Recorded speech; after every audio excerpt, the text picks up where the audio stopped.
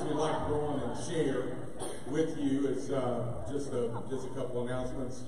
As you came in the church, you saw in the foyer the baby bottle boomerang table is set out in the foyer. Yeah, it is. Usually a snowy season. But we want to encourage you to take a bottle and fill that bottle with cash, money, a check. You know, many times in the Christian world we make statements that we're anti-abortion. We stand against abortion because we believe in the right of life, that all life is valuable. Here's our opportunity. We give support to the Pregnancy Resource Center in Athens, Ohio. And we give support to them, financial support, as they reach out and talk to young women who are looking for an answer, looking for an alternative, looking for a support system. We want to be a part of that support system to save the life of a baby.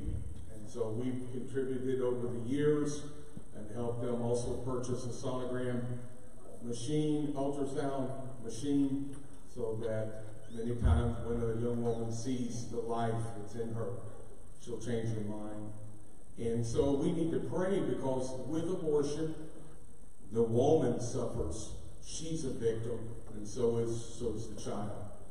So if you get a chance before you leave today, grab a bottle, sign up the list, put your name down, bring it back in a couple of weeks. The bottle and fill with money, or with a check if you just want to write a check. God will bless you for it. So I want to make mention of that. Also, God's Hands at Work outreach we do for the community food pantry. That if you put that tile up there for God's Hands at Work, that we have a project for January and February, personal care products. So you see on the list there what you can bring, and it will be much appreciated if you bring those items in. It helps people who have trouble buying groceries or in bad financial condition or in great need, and we're able to support them and reach out to them.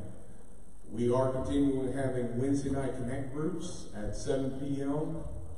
and on Wednesday nights, a kid men group, pre-teen group, teen men group, and adult class here in the sanctuary. Last Wednesday we just had a great time talking and sharing a continuance of what I preach on Sunday. We continue more on Wednesday night, maybe looking at in deeper ways and different angles.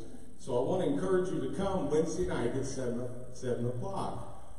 And also we have prayer on Thursday evenings, 5 to 7 here in the sanctuary. The lights will be down. You can come in at any time and come and find a place to pray. And the Lord will bless you as you seek the face of God. Isn't God so good and faithful to each and every one of us? And also I want to thank you for your financial giving. Would you stand with me and worship team if you'll come on up? Right here. Right here.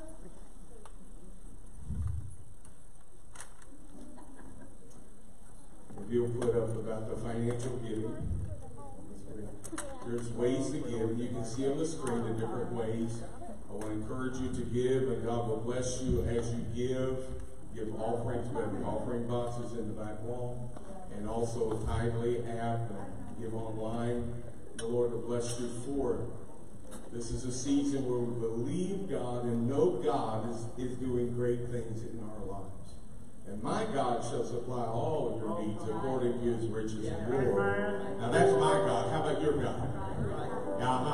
He's faithful, isn't he? He's great. And right now I want you just to go, if you would, just lift your hands toward heaven and worship. That means surrender. We're talking about all in. So we raise our hands toward heaven and say, Lord, I surrender. I'm all in. I give you praise and glory. Lord, we worship you this time, God, as we go into worship. Just anoint everything that takes place, God. Have your way in our hearts, Lord. Just begin to move in a mighty way. Anoint the worship. Receive our worship, Lord. In Jesus' name I ask it. We glorify you and praise you, Lord. Amen. Hallelujah. Will you give the Lord a clap offering of praise as we begin worship? Hallelujah.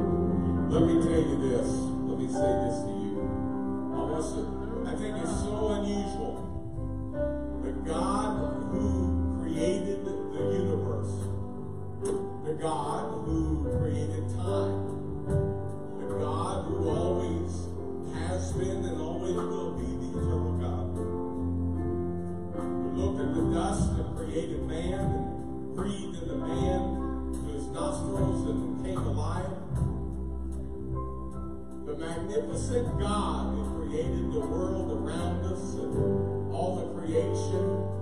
Everything is in order and in place. The planets are in orbit and we're spinning on an axis that scientists can't explain. All they know is that we got started and they don't ever know when it will stop. God who created the incredible, what does he want from us? I gotta tell you, I mean, I don't think I could pay that bill, you know. I don't think I could come up with what I could with my own strength and my own ability. I ain't got enough of it in my checking account. I don't have enough there. I'd never have enough to pay him and to give him what he's done to me and for me. You know what he wants from me? Just what that song says. He just wants me to exalt him. I mean, really, he just wants us to exalt him. Sure, we go all in, we give our life to Christ, but he desires us to exalt his name. We don't have an egotistical God. We don't have a God that's just so self-centered it's all about. I got to tell you, if anybody should be self-centered, it should be God. There's none who sit beside him. There's none that is as great as he is. And when he looks at you and I, he longs to hear from our lips, I exalt you, Lord. He longs to look at us during our everyday routines. And we live when we're tempted, we do not fall prey to temptation, and we're obedient to him, and he hears through our obedience daily, I exalt you. Our 15 minutes of prayer and reading our Bible, the Lord looks down and he hears something come out of us. I exalt you. I exalt you. You see what I mean? Because worship is not in the confines of the lyrics of a song nor the music. Worship is our life, our lifestyle. Worship is what we've been created to do. How we live, what we do, how we operate, what we say, how our very beings are created to worship God. How many here love Jesus? I mean, really, come on now. Don't play with me. How many here really love Jesus? Why don't we exalt him for a moment? We take time for that. We take time for everything else. We take time to watch a playoff game in football. Nothing wrong with that. Nothing simple, but we take time for that stuff. Don't you think even more greater if we take time to just worship him, glorify him? Let the Holy Spirit strengthen you as you begin to magnify the Lord and glorify him and exalt him. Sing that a little bit more, would you know?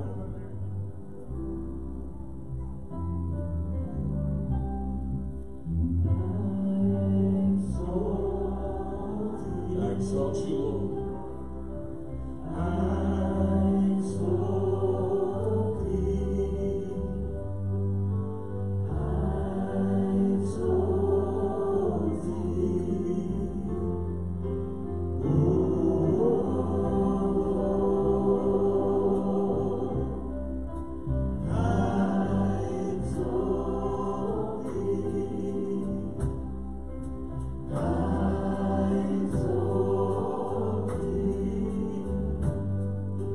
Oh, I exalt thee.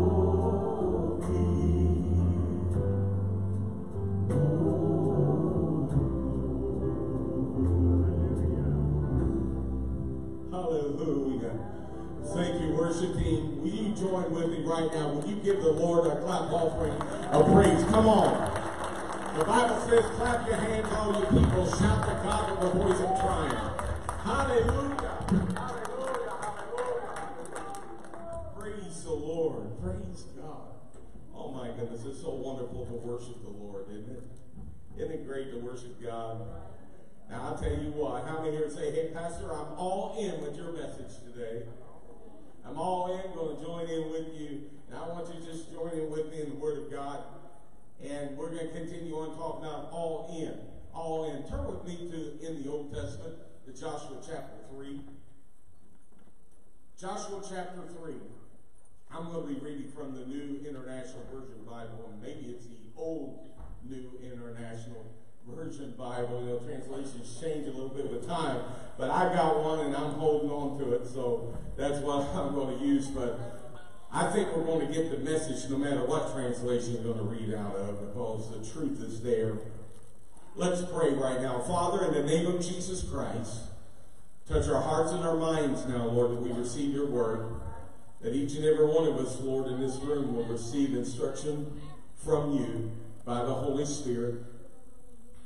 Through the context of your word, let faith rise up in our hearts right now. In the name of Jesus Christ. Amen. Amen.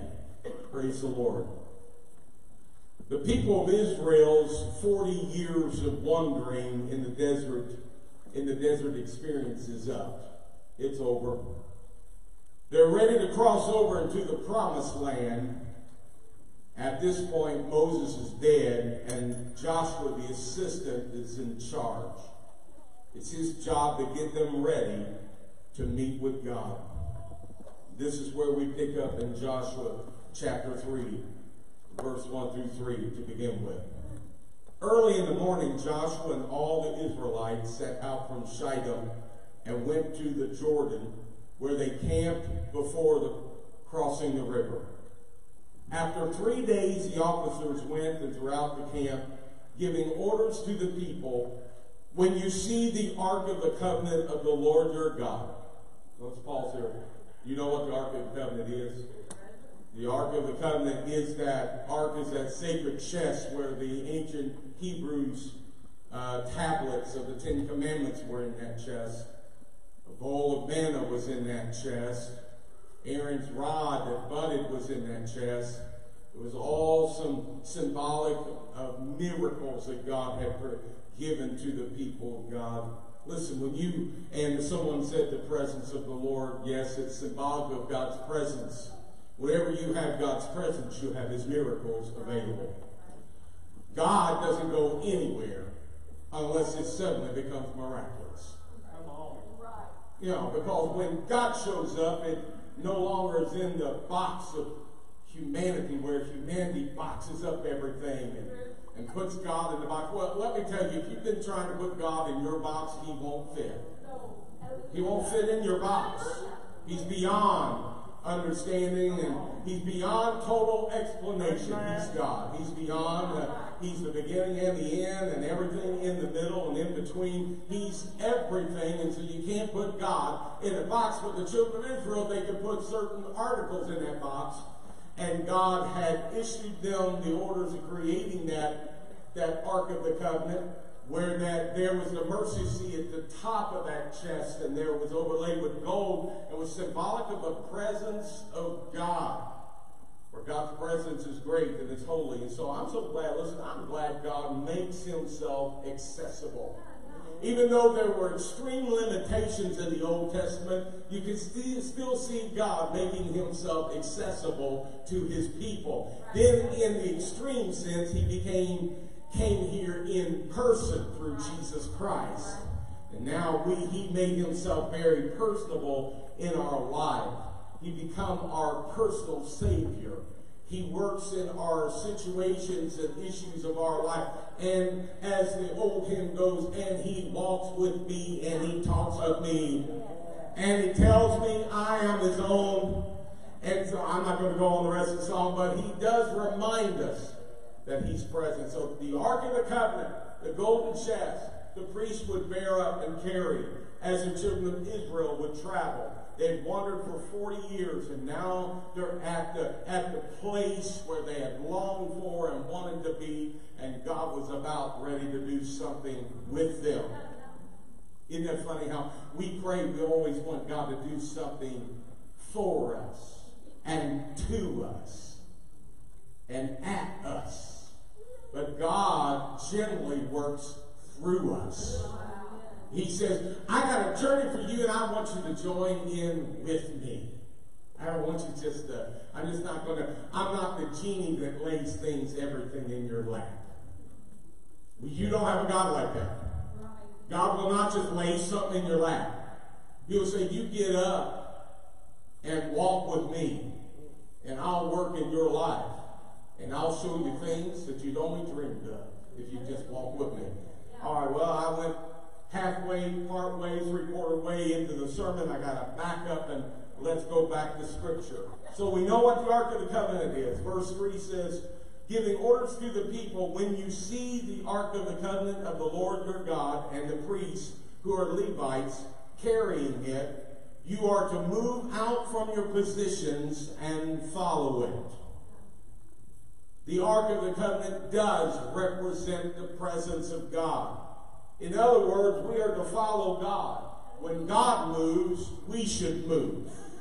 Joshua 3 and 4 states, then you will not know which way to go, since you have never been this way before. Oh, I love that verse of Scripture. I mean, this is the story of my life and the story of your life. This is the story of faith. Could it be today that God is calling you and I to a place where we've never been before? Wow. Amen. A call to faith, being all in, can be intimidating. It can be challenging. It can even be scary to be all in, be willing to dive in and to go in. We have to learn to listen to God's voice.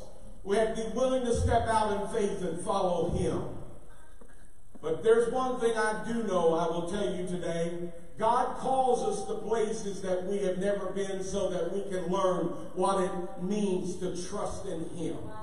God's going to take you to a place you never been. Maybe you're in that place now and you've never been here before and you don't know what you're going to do. God put you in that place because He wants you to trust in Him.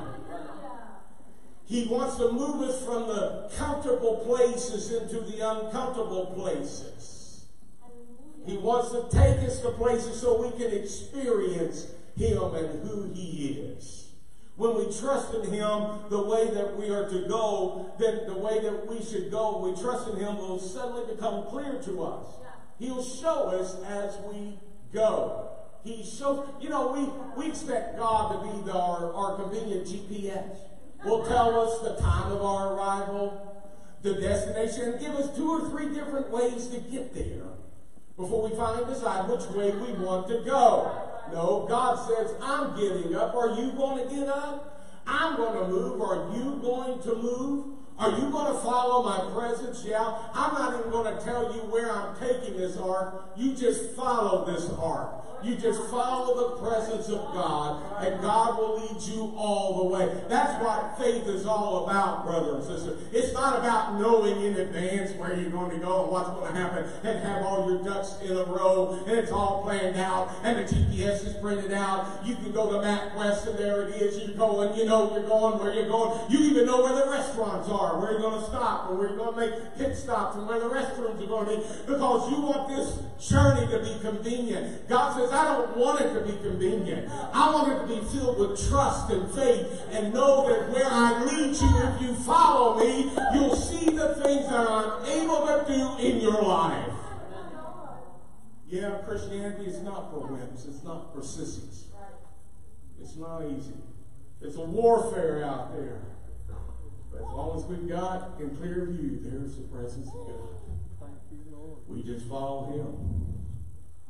How do you think you got as far as you did already? Do you think you really did it on your own? Do you think you really? Well, I decided I think I'll finally get saved. No, God got a hold of you and shook you and said, you need me. I'm so glad the Lord shook me. I'm so glad God got my attention. And I found out that as we follow Him, we'll learn what it means to trust Him and to believe in Him. When we trust Him, the way that we will go will become clear as we move ahead. Joshua 3 and 4 says, then you will know which way to go, since you have never been this way before.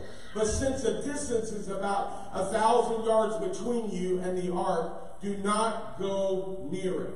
In other words, it's saying this, do not get ahead of my presence.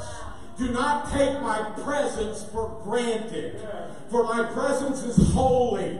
and my way is holy. And there's something required of you to be all in. But when you're all in and you follow me, you'll see me at a distance. You know what I like about that verse? Is that if I know that God's presence is a half a mile down the way, that's really how far it was, a half a mile down the way from where I'm at, I know already I'm going to make it that half a mile. Because the Lord has already been there and the Lord has already passed through. And all I have to do is follow him one half a mile at a time and know that he's going to take care of me. Somebody has got to be feeling this. You don't know how, but you do know who, and you know that God will take care of you. Hallelujah. Yeah, you made it because the presence of God has already been ahead of you since you're following God. He's already walked the path.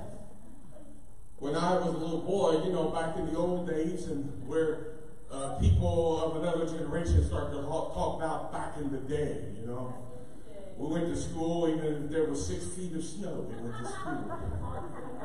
I lived in the city, and so in Louisville, and so there were 6 kids in my family, and I was the second, the youngest. My sister was too young to go to school, so I was the youngest and the smallest. And there was literally, I think we had almost a foot of snow outside, and somehow or another those plows were very, very proficient. They cleared the roads and salted the roads, and we had school anyway. And since I didn't ride the bus, I walked to school. Well, I was going to school no matter what. I was all decked out and arrayed with all the layers. My mother would layer me in love. At the time she finished layering me with scarves and sweaters and coat, I couldn't even bend my arm, because back then, in those days, a coat was a coat. You know, it's like buying a brand new Carhartt. You know, you can't move your arms in it, you know. Everybody wants it to be pre-war and pre-washed and everything so you can move around. I don't see how some of you guys work in that stuff. Some of you wouldn't. I don't see how you even walk in that. It's like a board, you know. Like, I'm going to go put on my Carhartt board jacket and board pants so I can walk out there and try and do something. Well, but here I was. I'm just joking. Okay, buy the Carhartt. Pretty cool, actually. Carhartts. And so, but I'm all bundled up. And I can't keep up with my brothers and sisters. They're bigger than me. They're taller than me. They're moving forward. And here I am. I'm supposed to stay with the pack. As a matter of fact, there was a law and a decree by the queen of the house, called my mother, that told my brothers and sisters, you keep an eye on Ronnie. So he, walk with you and go with you. And so my oldest brother, Curtis, said something I'll never forget. He said, Ronnie, I was trying to keep up. I couldn't keep up. Scoot, scoot, scoot, scoot. It was just trying to keep up. And they're just moving further away. And in my desperation, I keep scooting harder, but I'm still not moving any faster.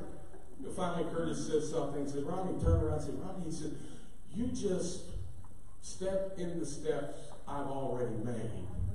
In my footsteps, and then you can move faster in the snow.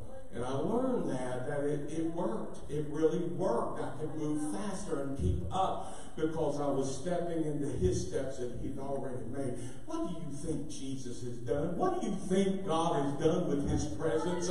He's made a step ahead of you so that you can keep up and keep going. I'm telling you, we've been destined, we've been decreed, we've been marked with God's favor and his blessing and salvation. All those whom the Lord saves, he's not going to leave them behind in the snow. God's going to make a way when there doesn't seem to be a way. He'll make the steps and the motion so we can keep up, and we're going to make it. There's a word for somebody today, and the word is, you're going to make it. You're going to make it. You're going to make it. Because Jesus Christ has paid the way. Hallelujah. Hallelujah. That's not my notes, but that's in my life. Thank God for life. He calls us to places we've never been so that we can learn what it means to trust in him. He said, didn't you know which way to go? Verse 4. Since you have never been this way before, but keep a distance about 1,000 yards between you and the ark. Do not go near it. Respect. Follow behind it. Follow the presence of God. Of course, you couldn't go near it because Jesus hadn't come yet. But when Jesus came, the most holy place became accessible to the children of God, where we don't have to worry about going in the most holy place and being around the most holy things, because Jesus Christ has made us holy. Joshua 3:5 says, Joshua told the people, he said, consecrate yourselves, for tomorrow the Lord will do amazing things among you. What do you think? I felt the seriousness thing about all in is because, let me tell you, I want to tell you, go all in. Get all in, because the Lord's about ready to do amazing things. Tomorrow, the Lord will do amazing things among you. God's going to do something great in your life.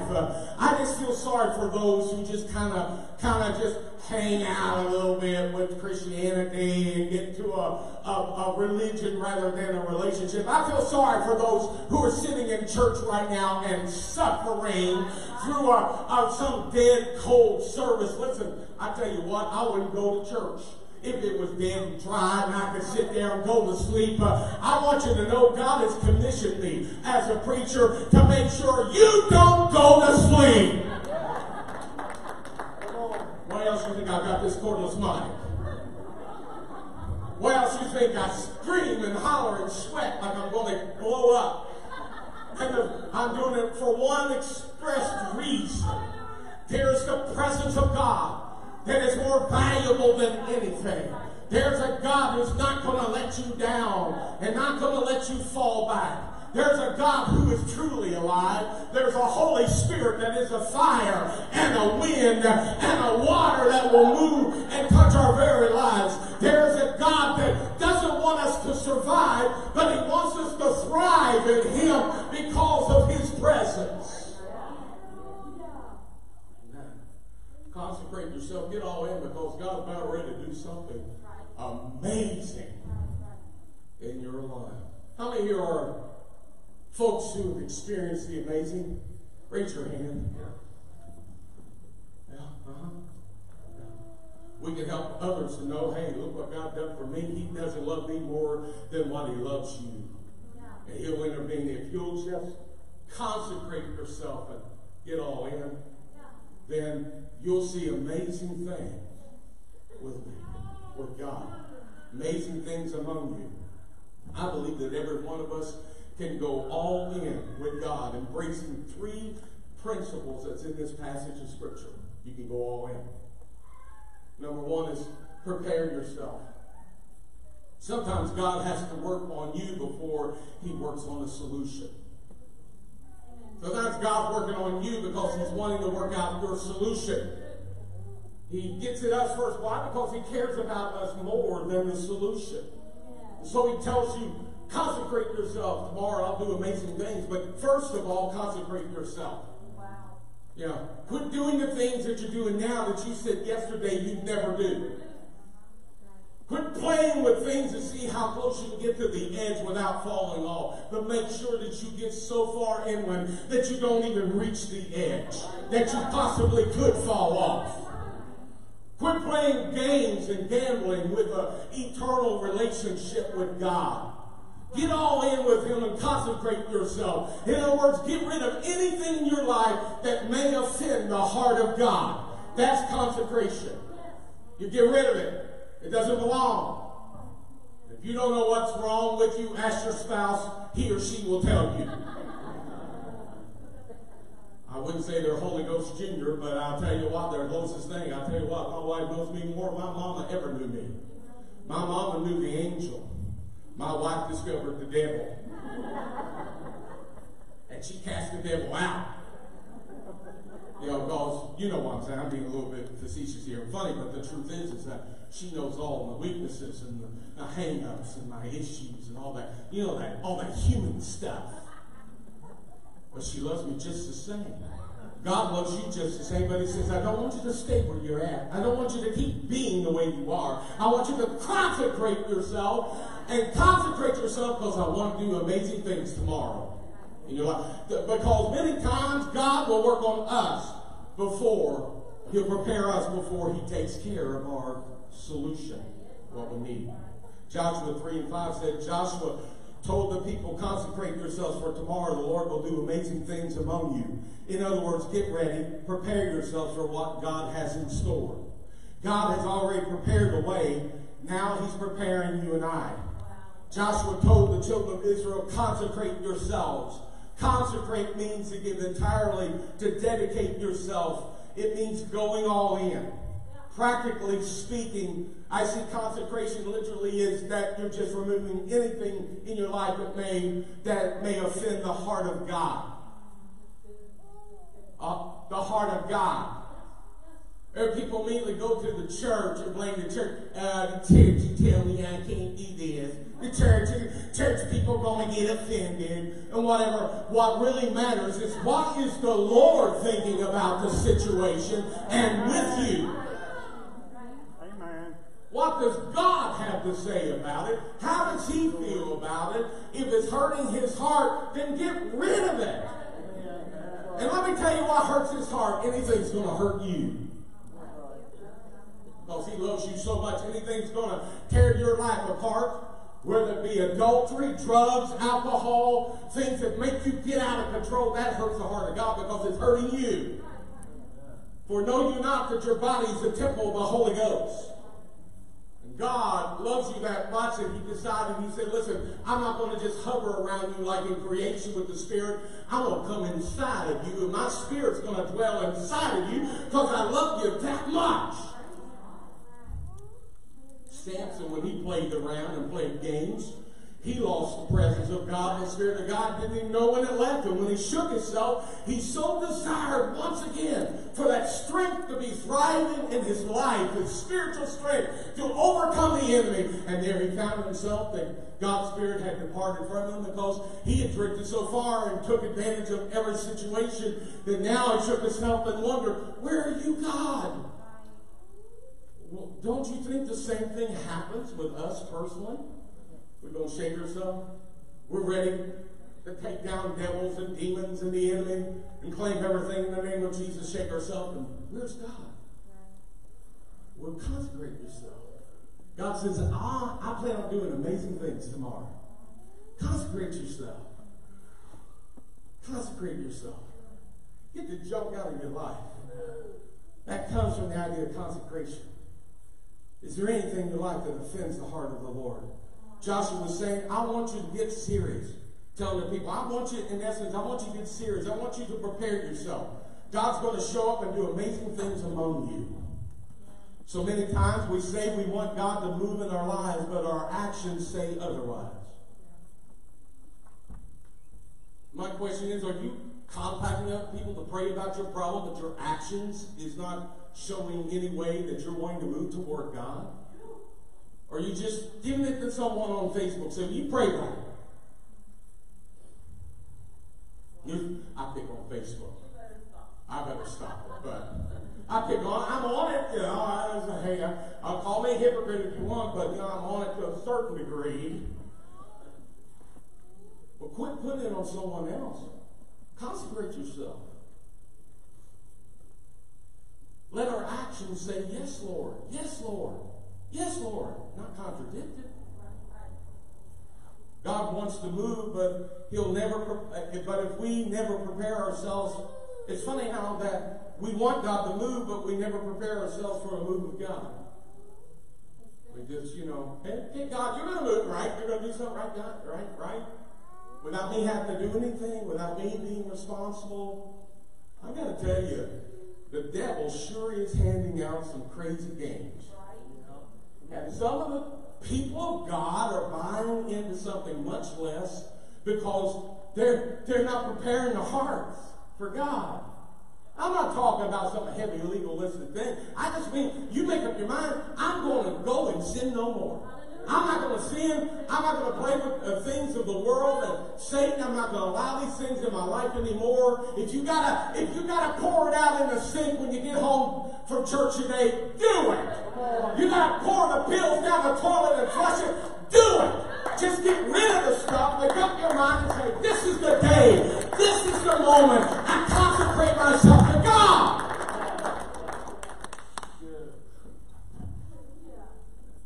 You know what happened? God is going to do amazing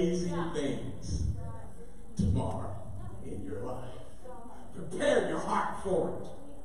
Prepare your heart for it.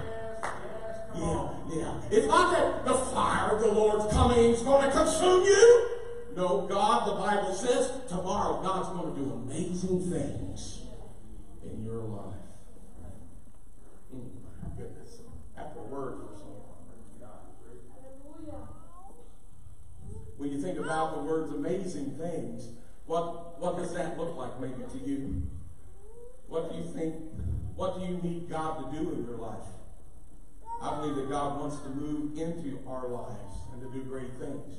In fact, his dream for our life, and even for our church here, is that so much more bigger than what we even imagine. When I look at the people of God, I look up so many times in the congregation, I see, I just look at you and say, what great potential you have in the Lord. And God wants to use you, and God wants to move in your life. You have great potential with God. I can do all things through Christ who strengthens me. Through Christ, through him, that's being in him. And I can do all things through Christ who strengthens me. An old saying is, there's an old saying that says, potential is not worth a dime unless you do something with it. You got potential, it's not worth a dime unless you do something with it.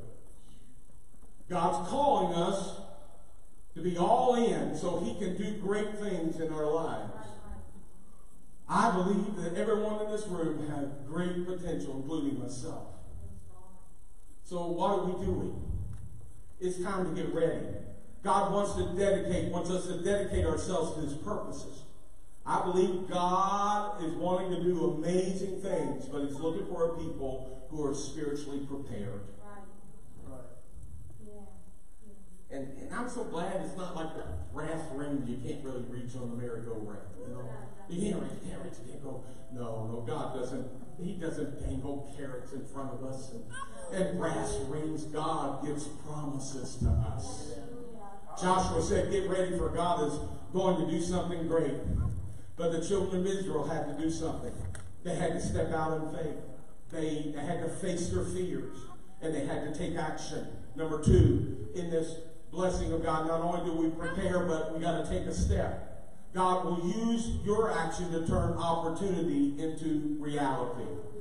Your action turns opportunity into reality. Opportunity doesn't occur, doesn't become a reality until you step out and you take that opportunity. You take action. Be willing to step out into new areas.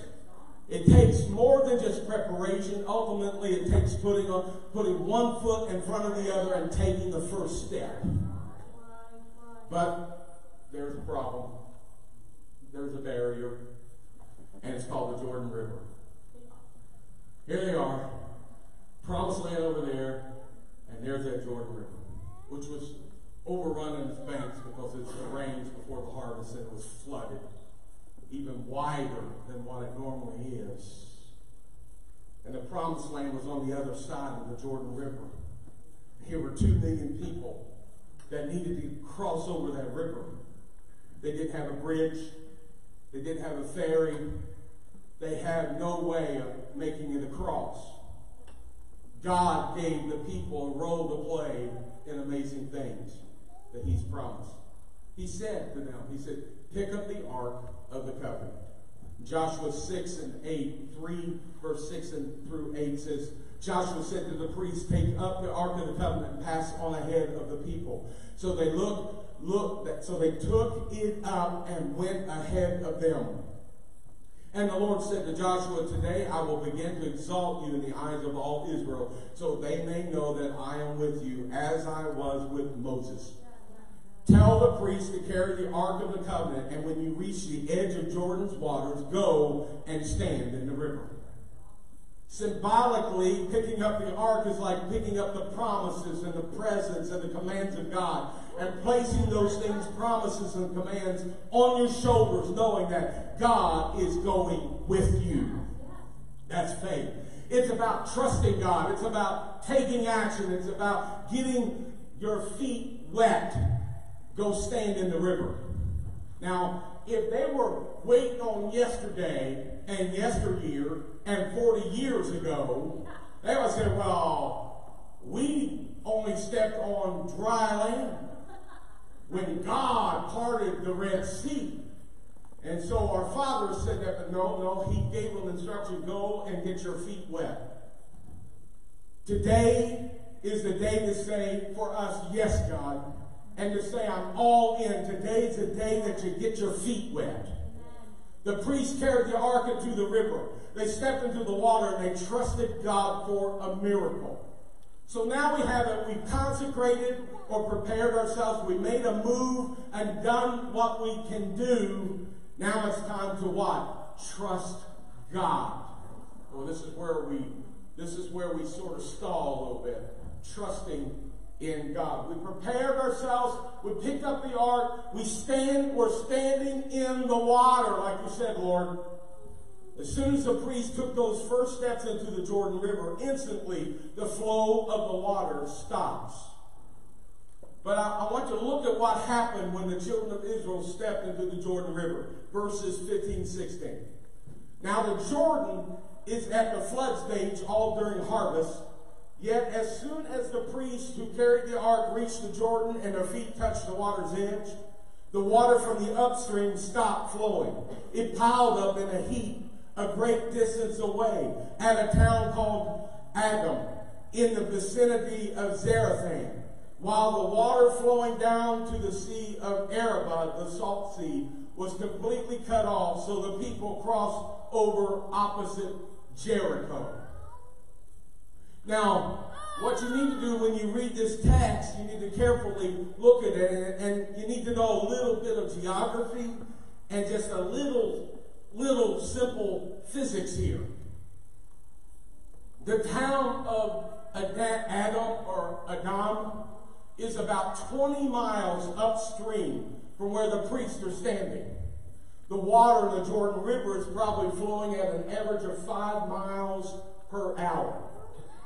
This is like a math word problem. How many of you love math word problems? Math is hard. Look at that. Water leaves Adam traveling south at 5 miles per hour. How long before the water reaches the priest 20 miles downstream? Get the picture? The instant the priest's feet touch the water, God performs a miracle. But the miracle is 20 miles upstream. To their eyes, as they're standing there, nothing's happening. In fact, it's going to be hours before there's any evidence that God is at work. These guys stepped out in faith, but they did not see any visible change.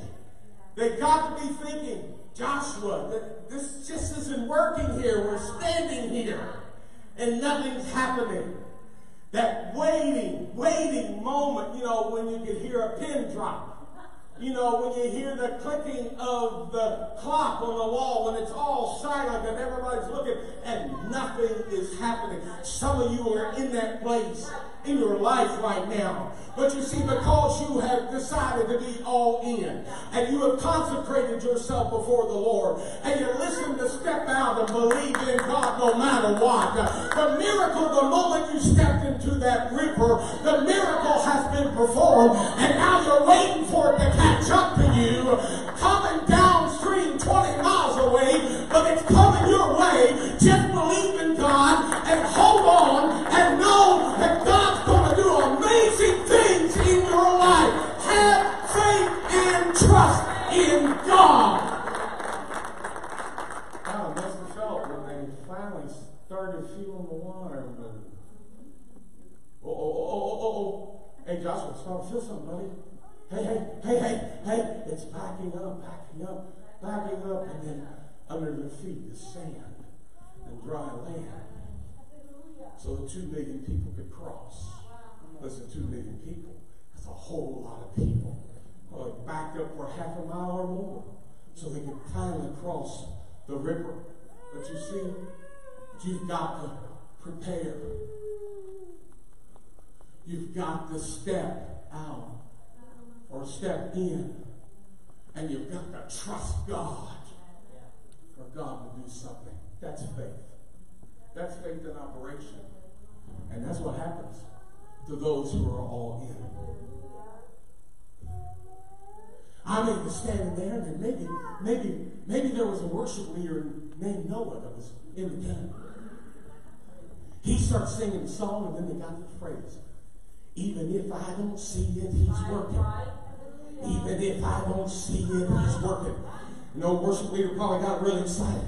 Oh yeah, we don't see it, but he's working. God's working behind the scenes. God's not on vacation. God hasn't given up on you. He is faithful to his word. Heaven and earth shall pass away, but my word shall never pass away. You can trust in God's word and the word of God. Believe in him, but you just may have to wait for it to catch up with you. But keep on believing because it's on its way. Hallelujah.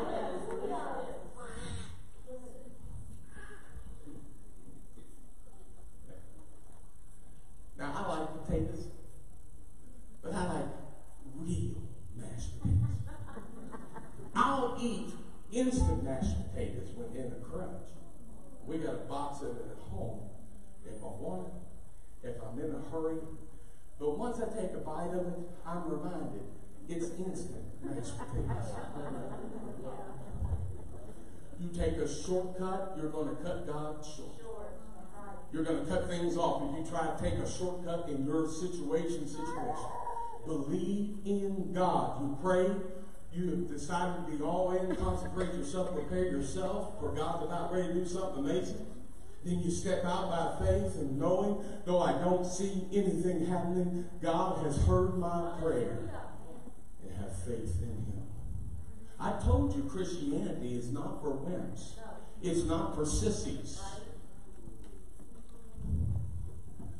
But our God is able. And more than that, our God is willing. He is willing to do what we need. I got any witnesses in the house that can say, Pastor Ron, I know what you're talking about. I had to have my feet in the water for a long time before I finally started seeing the water recede and the answer of God move in.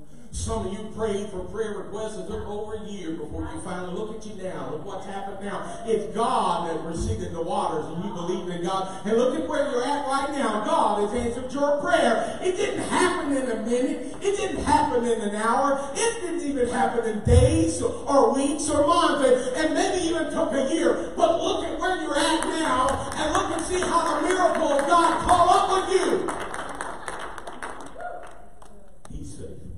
Turn to your neighbor and say, you know, God is an on-time God. Somebody say, yes, he is.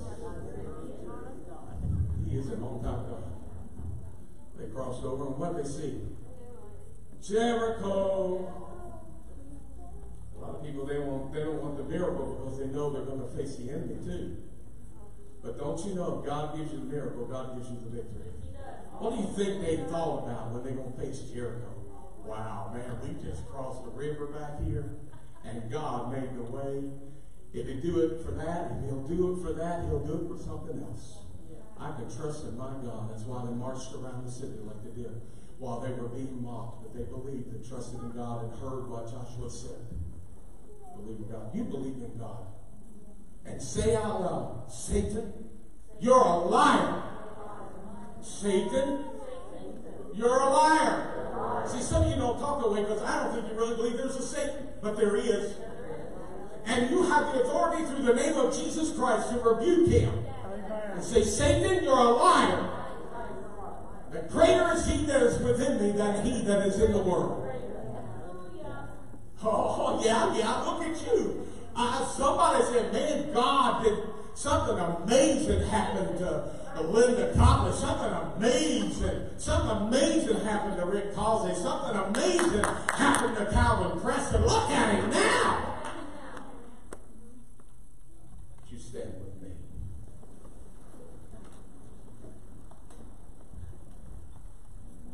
Worship team, you just come on now. Oh, it's early. I didn't put an alarm on my iPad to let me know when you're saying it's coming. Isn't it so funny? We're just so alert with that, believing that snow's going to come.